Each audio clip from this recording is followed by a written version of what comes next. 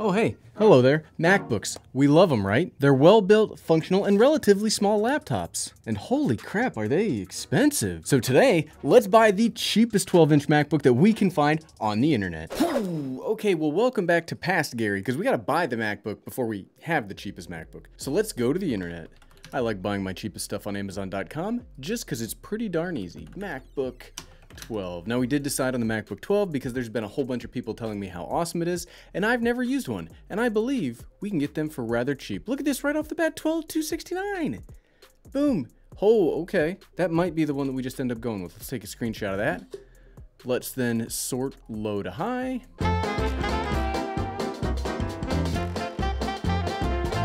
$269. I think that's the one we're gonna go with. So let's go click, add to cart, buy. Boom. Here we go. I am really excited about this. After we did the cheapest MacBook Air video, I knew it was only a matter of time before we checked out a 12-inch MacBook because like I said, I've never had one before. I am nervous when you buy stuff like this from a reseller on Amazon. I'm always like, is it just gonna show up as a box of rocks? I do like that it says, can you see back over here? It actually says that there's an Intel Core M3. How great of a processor is that? MacBook in here. It says battery success. It's telling me success about a bunch of stuff, so here's hoping. Let's crack this sucker open. That's dangerous. Don't open boxes like that.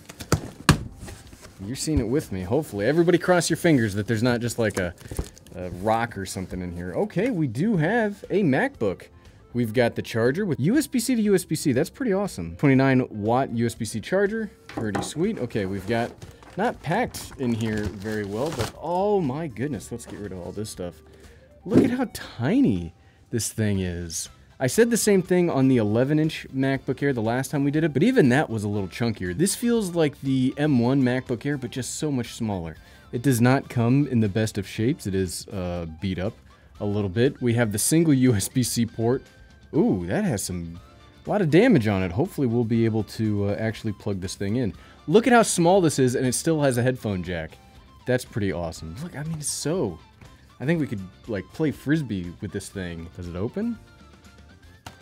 Oh! That was not very... Did you hear that? I'm nervous that this thing's actually going to turn on. The hinge is pretty good. The hinge is much better than on the cheapest MacBook Air we bought. The keyboard...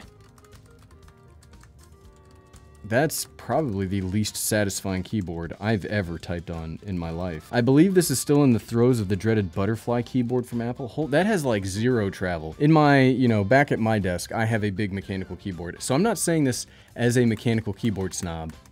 Those have almost zero travel to them. Can you even... I like Apple's current keyboards. I do not like this keyboard at all. You can see we got a big speaker grill right here. I think this is maybe how they should have done the new M2 MacBook Airs. Oh, there's a lot of... This did not come in as good of shape as the MacBook Air. We've got the same haptic touchpad as we get on new laptops, but let's see if it actually turns on. It said battery was a success. It said everything was a success, so it should turn on, right? We might be getting a little nervous here. It's not budging. Let's plug it in and see if that works. Even the charger doesn't really stay. I am not...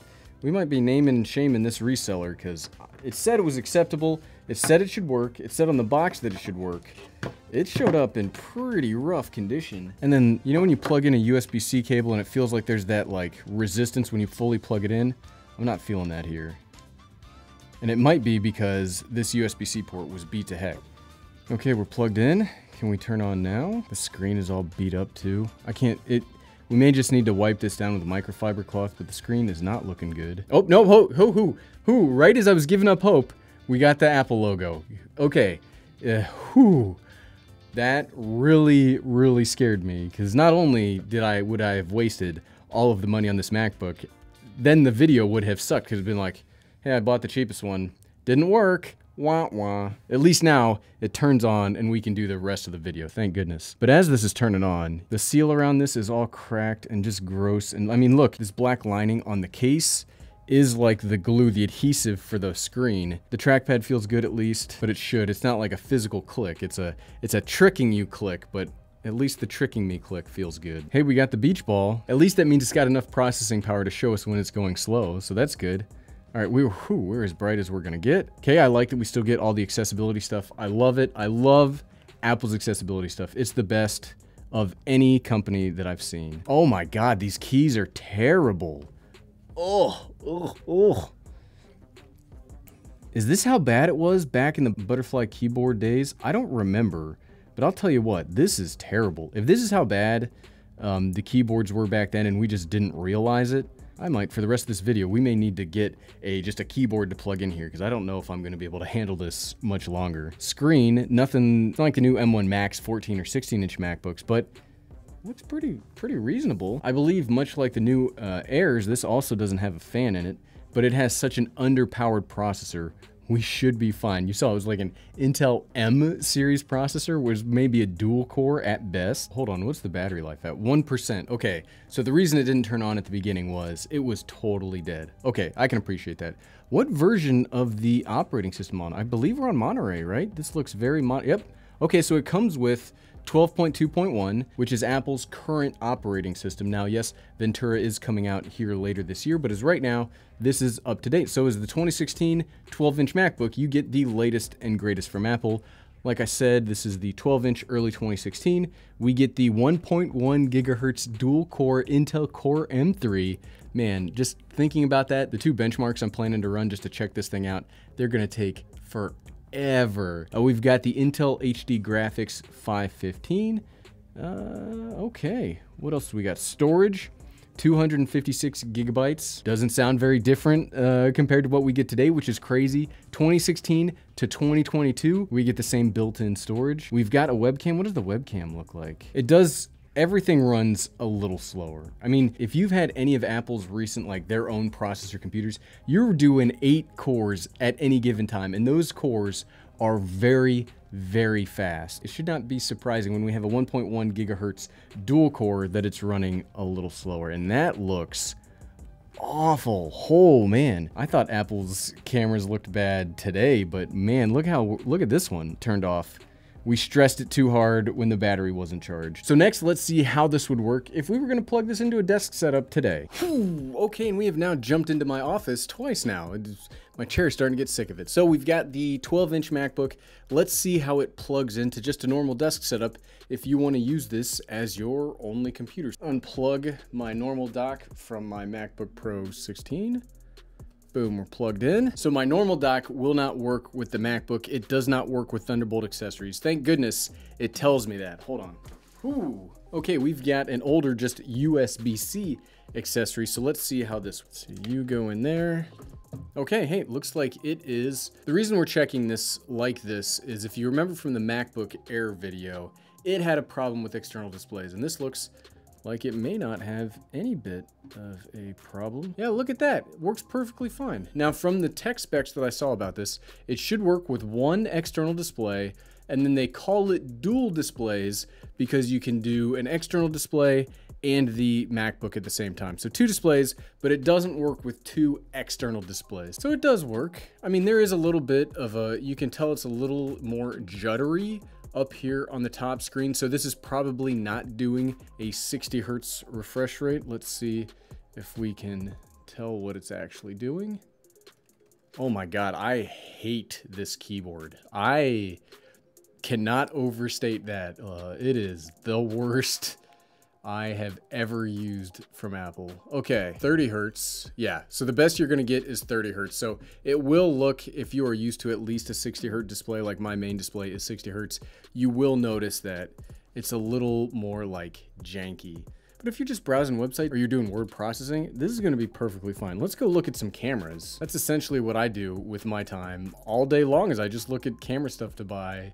So can this computer do that for me? Probably not gonna buy anything because we just bought a MacBook, but I would like to buy me a cinema camera. Yeah, I mean, the websites are all, they're working smoothly enough. You know, I'm never one to like have a bunch of tabs open, but here, now we've got 1, 2, 3, 4, 5, 6, 7, 8, 9, 10, 11, 12, 13, 14, 15, 16, 17, 18, 19. We've got 20 tabs open. You can already, we're not even to 10 yet, and we are really starting to tax the CPU quite a bit. You can see it's starting to slow down pretty seriously. I mean, right over here, we've got 1, 2, 3, 4, 5, 6, 7, 8.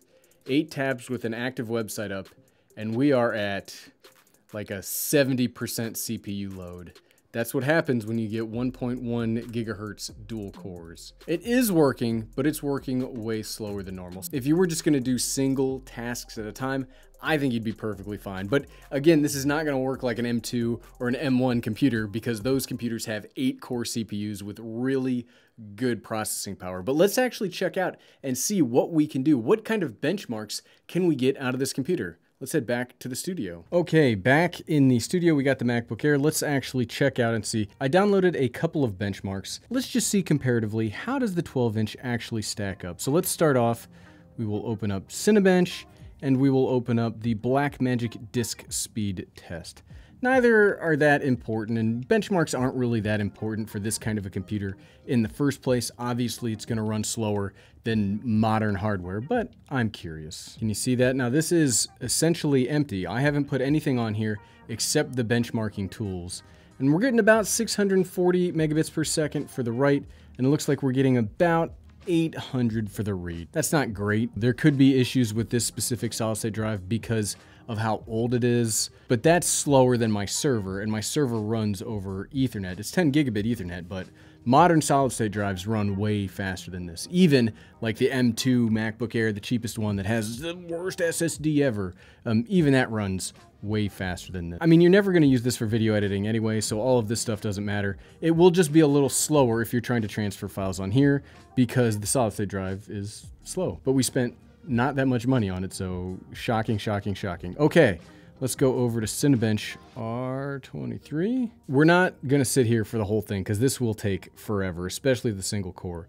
But I would just like to see, you know, one full render test out of it, where we kind of drop on this. I mean, you can see up here at the top, we've got a 32 core, 64 thread, 3 gigahertz AMD Ryzen Threadripper 2. Like even at the lowest on this, we've got a 4-core, 8-thread, 1.69 gigahertz 11th gen Intel Core i7. Let's just see. And look at this, even while we're running this and I just have nothing to do. I'm not kidding when I say I look at cameras all day long. I'm not playing a game in my idle time, I'm looking at cameras.